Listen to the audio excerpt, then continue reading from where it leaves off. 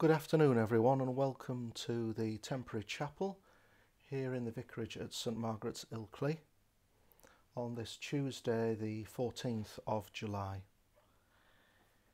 Tomorrow at 8 p.m. we have our usual service of Compline, and then on Thursday there will be a podcast with Bishop Nicholas, the former Bishop of Blackburn. And this coming Sunday we will be celebrating our patronal festival, St Margaret's Day, with our normal YouTube premiere mass from 10:30 on our St Margaret's YouTube channel. Today the church celebrates the life and witness of John Keble, the priest, tractarian and poet. John Keble was born in 1792, the son of a priest, and he showed early brilliance as a scholar, becoming a Fellow of Oriel College, Oxford, at the age of 19, a few years prior to his ordination. He won great praise for his collection of poems, The Christian Year, issued in 1827, and he was elected Professor of Poetry in Oxford in 1831. A leader of the Tractarian movement, which protested at the threats to the Church from liberal developments in both politics and theology, Keble nevertheless did not seek preferment, and in 1836 became a parish priest near Winchester, a position he held until his death in 1866. Keble continued to write scholarly books and was praised for his character and spiritual counsel. Yet he is still best remembered for the sermon that he preached in Oxford, considered by many to be the beginning of the Oxford movement, delivered on this day in 1833.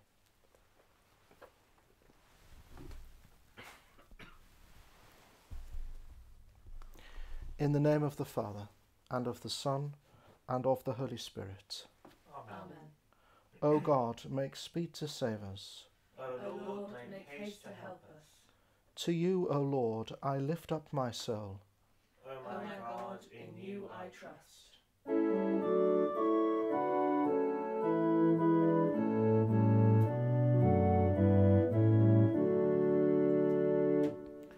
Blessed are the pure in heart, for they shall see our God. The secret of the Lord is this, their soul is Christ abode. The Lord who left the heavens, our life and peace to bring, to dwell in lowliness with men, their pattern and their king. Still to the lowly soul he doth himself impart, and for his dwelling and his throne chooseth the pure in heart.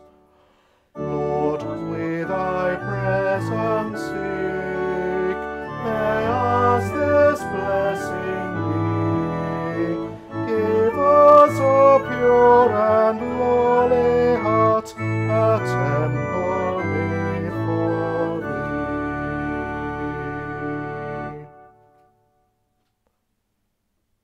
Psalm 26. Vindicate me, O Lord, for I have walked in my integrity, and I have trusted in the Lord without wavering. Prove me, O Lord, and try me. Test my heart and my mind. For your steadfast love is before my eyes, and I walk in faithfulness to you. I do not sit with the worthless, nor do I consort with hypocrites. I hate the company of evildoers, and will not sit with the wicked. I wash my hands in innocence, and go around your altar, O Lord. Sing aloud a song of thanksgiving and telling all your wondrous deeds. O Lord, I love the house in which you dwell, and the place where your glory abides. Do not sweep me away with sinners, nor my life with the bloodthirsty, those in whose hands are evil devices, and whose right hands are full of bribes. But as for me, I walk in my integrity. Redeem me and be gracious to me. My foot stands on level ground. In the great congregation I will bless the Lord. Glory to the Father, and to the Son, and to the Holy Spirit, as it was in the beginning, is now, and shall be forever. Amen.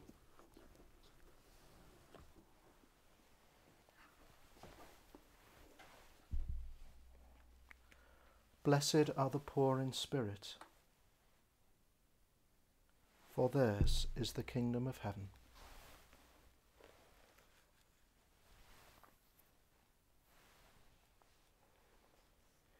A reading from the Assize Sermon on National Apostasy, preached by John Keble in the University Church of St Mary the Virgin, Oxford, on the 14th of July 1833.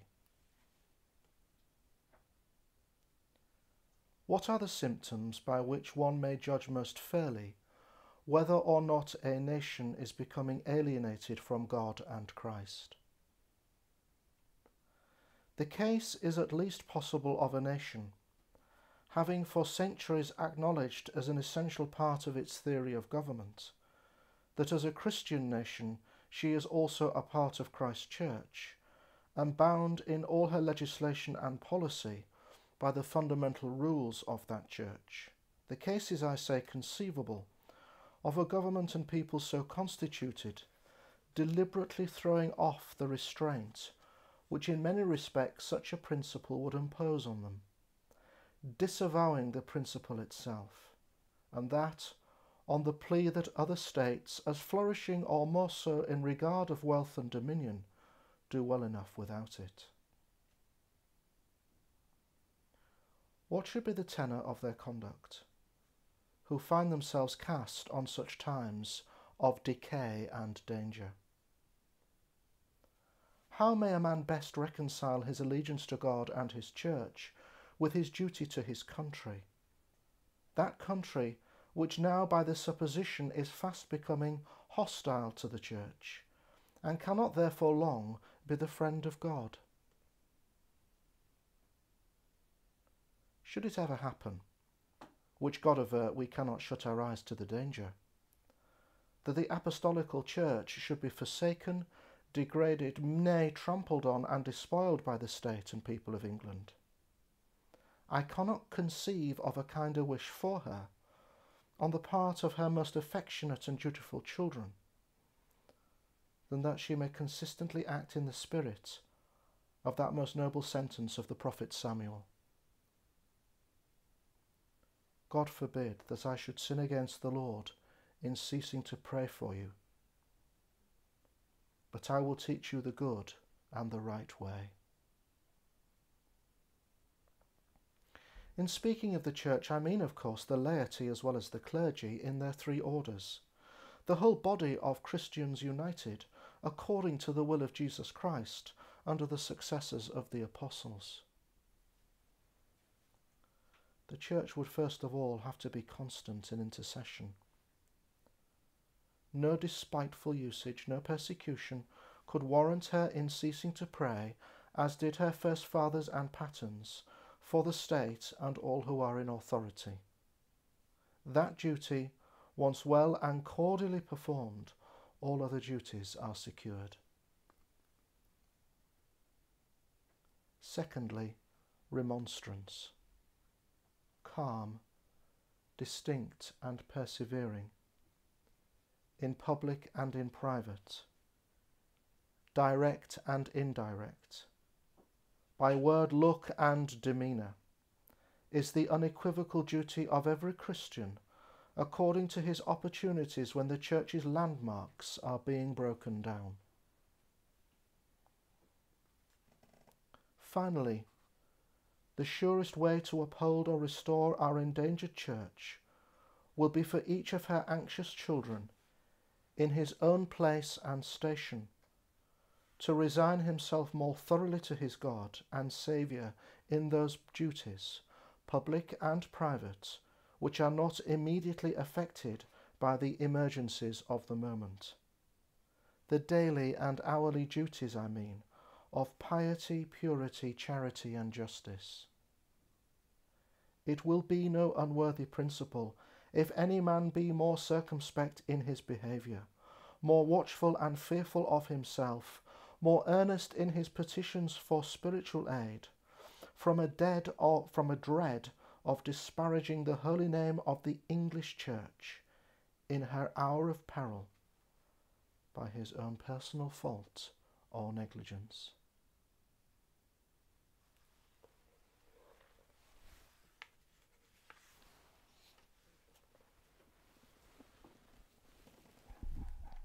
Let us pray.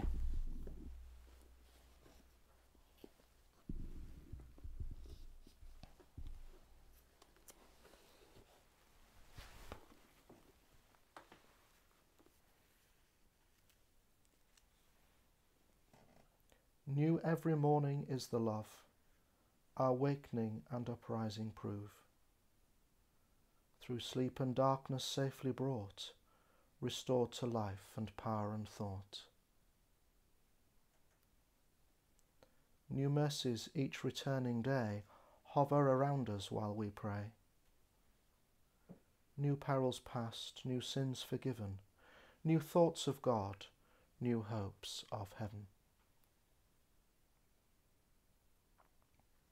If on our daily course our mind be set to hallow all we find, new treasures still of countless price God will provide for sacrifice. The trivial round, the common task, would furnish all we ought to ask, room to deny ourselves, a road to bring us daily nearer God. Only, O Lord, in thy dear love, fit us for perfect rest above, and help us this and every day to live more nearly as we pray.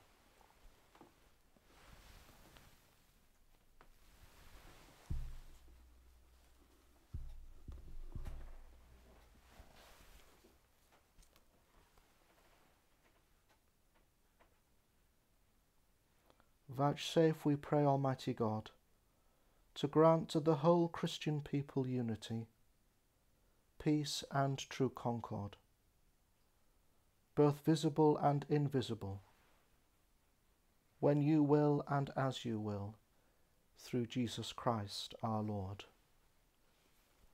Amen.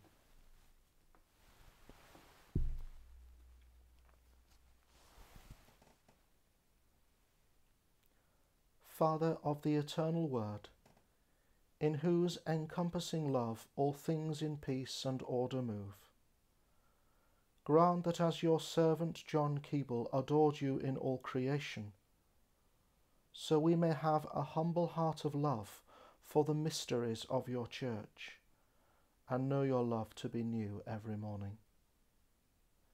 In Jesus Christ, your Son, our Lord, who is alive and reigns with you, in the unity of the Holy Spirit, one God, now and forever. Amen. Let us pray with confidence, as our Saviour has taught us. Our Father, who art in heaven, hallowed be thy name. Thy kingdom come, thy will be done, on earth as it is in heaven.